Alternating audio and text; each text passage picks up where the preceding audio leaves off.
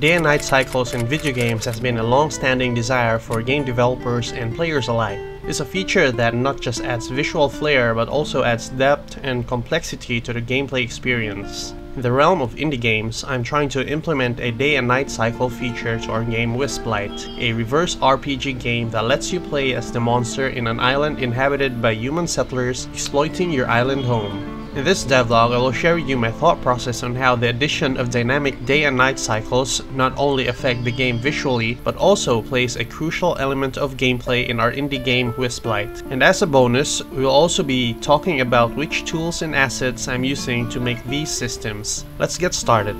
Adding day and night cycles to our indie game is not just about the visuals, but the main purpose for this system is to attempt to make the game world feel alive, with all of the island's inhabitants adapting and responding to the changes. One of the key mechanics that will be affected by day and night cycles is their visual range. During the day, enemies tend to have higher visual range compared to nighttime. They easily spot you meters away when the sun is high up. This mechanic is very crucial, especially for the tree creature, where you have the ability to lower the light shining from your wisp, giving you a stealthy ability. Apart from visual range, one key element that I want to implement in this system is to have our enemies' behavior react to it. For example, I want our mercenary group to return to the nearest settlement to rest and resupply when it's almost nighttime. But if they're too far away from an outpost, we want them to set up camp nearby while some of them rest and others do their work collecting life essence while others keep an eye out for threats. Another example is for civilian settlers.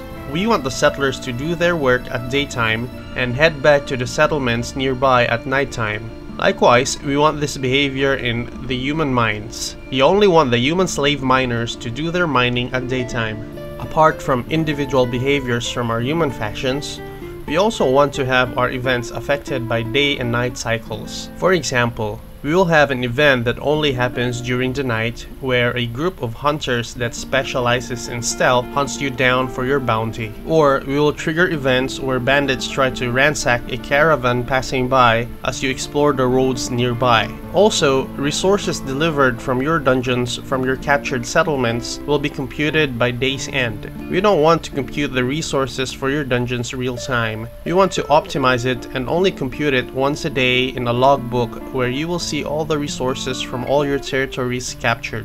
There will also be places and NPCs that are only accessible at a certain time. For example, Cassandra will have her sleep at night, and you can't interact with her at a certain period of time. There's also a period in time where Cassandra will leave the dungeon's library to go to a nearby lake to take a bath. Or at noon, she will cook in the kitchen or forage for food in the forest nearby. As much as we can, we want to make our game as alive as possible. To do all of these mechanics, I plan on making an event manager that is triggered by the hour of day. And one of the easiest thing to do to get this mechanic started is to use a ready-made asset called Enviro, where it has a day and night cycle mechanics and a weather system that can be easily added to your game and can also be modified easily by scripts. If you're interested in this asset, I'll put a link down in the description. So just to give you an idea on how easy it is to use this asset, I'll give you a little demonstration on how I implemented it to my game Wisplight. First, just like any other assets, is to make it a habit to read the documentation. Everything you need to get Enviro started is explained in detail in the documentation, so take your time reading and understanding it. So to start Enviro, you simply just go to Assets, then Create, then look for Enviro, then select Enviro Sky Manager. It will create a game object automatically for you. Then simply select Enviro Sky Manager, and as what the documentation tells you, it will ask for some player and camera references. You can also activate Enviro on different project types. In our case, our project is HDRP. Once you're all set, you just need to click Activate. Then it will create and activate the Enviro Sky Standard with all the settings for your day and night cycle and weather settings. When you click on these options, it will open the menu for the settings of that specific feature. I'll give you some examples, and to save time, I'll just be showing the top features that are most interesting and helpful for your game. On the topmost is lighting. Lighting was one of the most difficult and time-consuming aspects in my development experience. When modifying light settings alone, I had a hard time adjusting the settings during the day because it will affect the exposure at night. To explain to you further, before I use Enviro, every time I adjusted my exposure at day to get the right lighting, the nighttime is also affected, resulting in very dark nighttimes. Likewise, when I adjust the game's exposure relative to nighttime, the daytime will look super bright. Good thing that Enviro has a setting that will allow you to adjust the exposure levels of the game using a curve chart, which uses the variables of the chart to set the exposure levels of your scene depending on the time of day, resulting in a seamless and smooth transition of our exposure and light settings. This feature alone saved me a lot of time with my lighting and exposure. And this is not the only feature Enviro has to offer. There are still a lot of features that will help our game development journey faster and efficient. One of which is our sky settings. Yes, everything you see in the sky, we have an option for it. You can customize your skybox, you can set the color of the sun to any color you want. You can also adjust its brightness. You can set your moon size, the placement, even have faces of the moon depending on the day of the month, or you can simply customize the faces by yourself.